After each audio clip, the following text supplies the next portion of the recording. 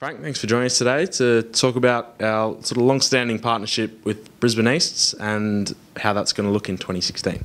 Thanks, John. It's great to be here. Look, we're very excited. We're going into our sixth season, as you said, with the Brisbane East Tigers. It's a club that we've enjoyed a great relationship since the end of 2010, with the first season being 2011. We regularly send our players each week up to the East to play those players that aren't playing in RL.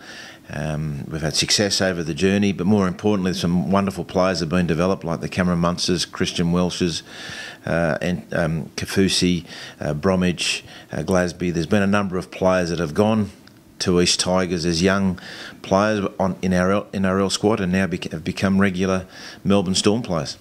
Not only have players gone up there, but this season especially, a couple of East Tigers have come down and got the opportunity to train with our first grade squad as well.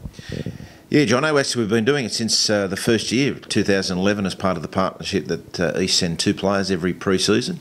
So for the last 5 weeks, Billy Walters and Michael Kai from the East Tigers have come down and trained with our NRL squad, done everything as our other players do. So they've got one more week next week, and we're hoping they'll go back better players and wiser for the experience. And usually too, we give them an opportunity, those players that train with us from East, they'll play with the Melbourne Storm in one of the trials next February.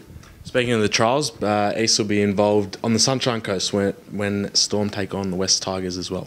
Big day, Saturday, February 13 at Sunshine Coast Stadium. We're very excited. We'll be, as you said, playing the NRL squad against West Tigers, and those two East boys will be joining us in that game as well for parts of it. But as a curtain raiser, we've got a big day. We've got our under-20s are now relocated up to the Sunshine Coast.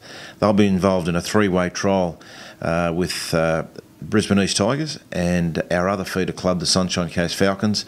So there'll be three halves, or 3/3 I should say, and they'll all play each other. So it's a great opportunity for the whole Melbourne Storm pathway system to be together on one field.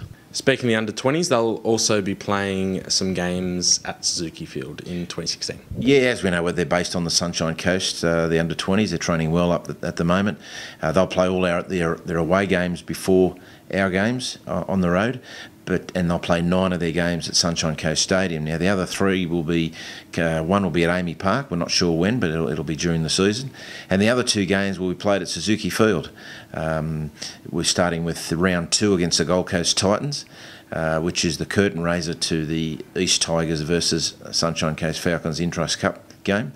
And then round 10, I think it is, against the Cowboys, the night of the double header at the Suncorp Stadium, when we play the reigning premiers, the Cowboys, which gives a great opportunity for all our Storm supporters and East supporters up there in Brisbane to come along, watch our under-20 Suzuki Field, and then come over to Suncorp Stadium.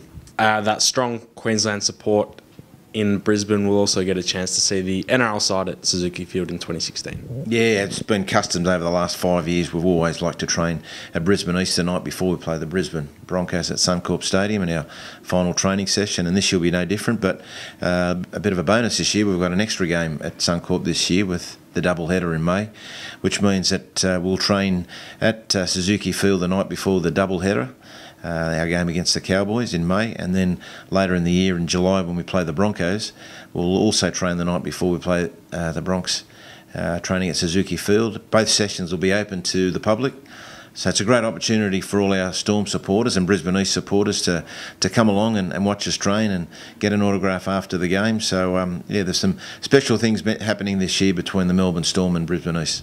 Absolutely. Thanks for your time, Frank, and we look forward to hearing you more on our feeder teams in 2016. Thanks very much, Johnny.